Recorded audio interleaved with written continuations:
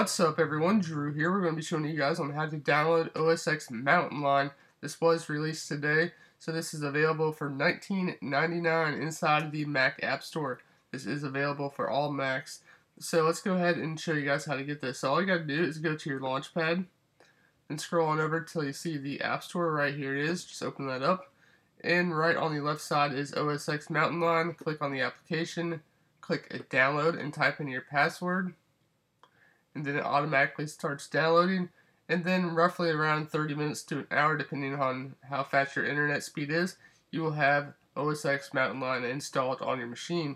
So that's basically it. You guys can find this inside the Mac App Store for $19.99.